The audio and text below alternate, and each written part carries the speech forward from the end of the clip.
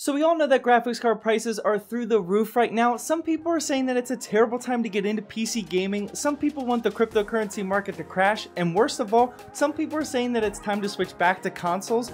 No, hold up. There are still some solid budget graphics cards out there that will still get the job done. Let me show you.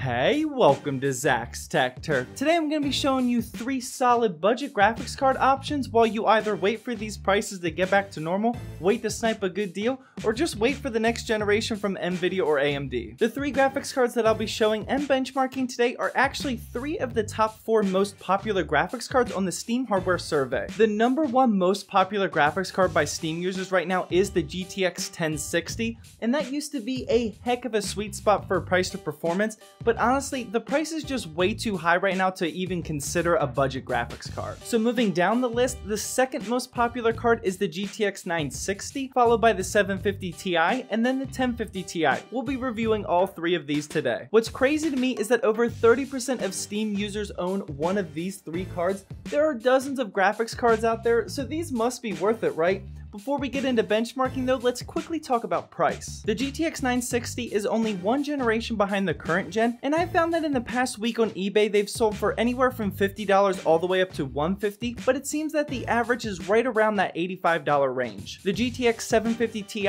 is now 2 generations behind the current gen. It's selling anywhere from $50 to $100, but I honestly wouldn't pay more than about $65 for this card because a ton of people had these back in the day and a lot of them are being sold now. And finally, the GTX 1050 Ti is a current generation card, so it'll probably be tough to find used. I personally paid $150 for mine when it first came out and it was always at MSRP, but at the time of making this video, it will be tough to find it new for even less than $200. Now remember, those prices that I just gave you could easily double next week or even be cut in half next week, so don't go crazy in the comment section about the current price. The only thing that we're here to do today is see how these can play some current games. For testing, we're going to be going back to my test bench, which I featured last week when I reviewed that Arctic CPU cooler, and this is rocking an i7 4790K overclocked to 4.4 GHz, 16 GB of DDR3 RAM, an MSI Gaming 5 motherboard, and all of the games are installed on a Samsung 840 EVO SSD. Now yes, I do realize that my test bench is a little outdated at this point. I definitely could have put all of these graphics cards in that beast behind me with the 8700K,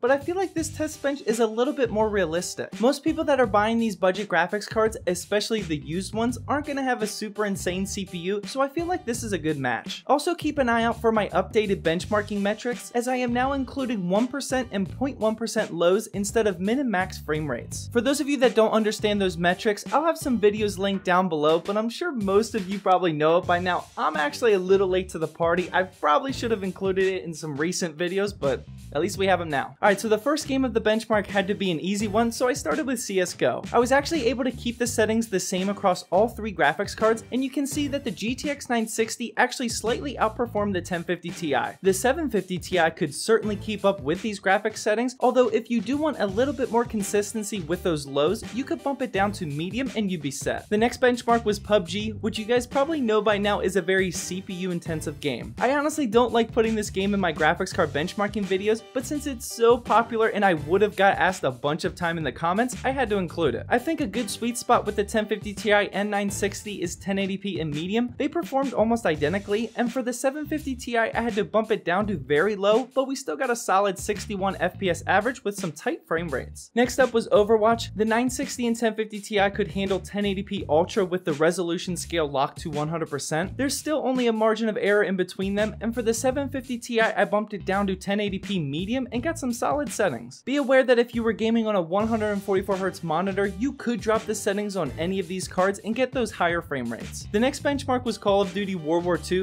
which may be a surprise to those who haven't played it yet. We all know the hate that COD gets every year, but the graphics this year specifically are pretty demanding and the game actually looks very nice. For all 3 cards I kept it at 1080p in extra settings, and you can see that we averaged over 100 FPS on the 960 and 1050 Ti, and the 750 Ti could still hold strong at 66 FPS. else. And finally, the last benchmark was Assassin's Creed Origins, only because this game is very demanding to run, one of the most demanding games honestly right now, and it included an in-game benchmarking tool which makes it easier for me. The 1050 Ti 960 sweet spot was at 1080p in medium. You definitely could knock it down to low to get closer to that 60 FPS mark, and the 750 Ti definitely struggled to hang even at 1080p low, but like I said, this is a pretty demanding benchmark. So with all those benchmarks, I think it's pretty safe to say that all three of these cards are performing very well in their price range. I would personally say the sweet spot is the GTX 960, only because the 1050 Ti is going to be pretty tough to get at a good price, but even if you can only afford the 750 Ti, you're still good to go in 2018. Please don't let all these crazy prices sway you away from getting into PC gaming. You can still certainly build a solid gaming PC at a budget price, you might just have to snipe some deals. Well, that wraps up my review / benchmark of the top 3 most popular graphics cards. Make sure you guys let me know down in the comment section if you're going to pick one of these up, or what graphics card I should look at next. Well, I hope you guys enjoyed this video. Please drop a like down below to help support my channel, and as always, thank you for watching, and please subscribe for more Zach's Tech Turf videos.